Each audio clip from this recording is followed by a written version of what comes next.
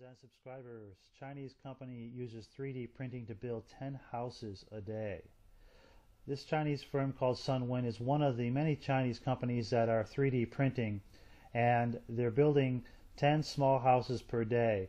The significance to this in the housing bubble in China is that these houses are very affordable. In fact, the frame of this house here that you see in the configuration of the square meters and footage that the company specializes in is about 5,000 US dollars equivalent. This is affordable for almost any Chinese middle class family, and they're basically doing this in the suburbs. And you can see here the giant 3D printer, which is large enough to cover the framework of the 3D printed houses. Now, 3D printing has been talked about a lot, and it's a real game changer, and I'm going to talk to you a lot more about 3D printing in the near future here. But when you consider that most Chinese are house slaves, basically they're leveraged to the hilt with loans for houses that they cannot possibly pay for in the inner cities. And then you have this firm here, 3D printing houses, and you can even bring in your own CAD files and have it customized. There's no additional cost for that. So for most Chinese families that want to live in the suburbs, and yes, the suburbs are growing in China because of the car culture.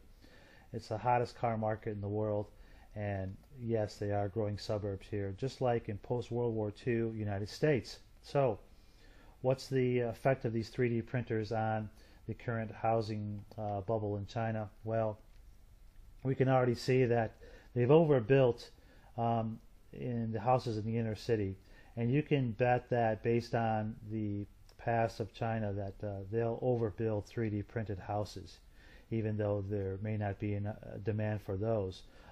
They've been doing it for years. If you go back to the Maoist days, where everything was cookie cutter, Maoist uniforms, and everybody had the same this and that, they were overproducing things that they didn't need, and they were underproducing the things that they did need. Now, in the suburb of Shanghai, in the city of Wuxi, which is a fast-growing area of high-tech factories, the property market has been sluggish. Now, this isn't the case in most of China, but there are pockets where you see it cooling off due to overbuilding and, of course, developments like 3D printed houses and alternative housing.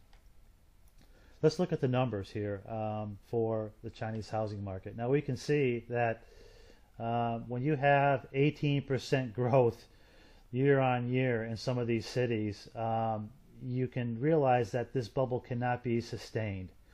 No asset class or nothing that you can buy can sustain a 16-18% growth per year.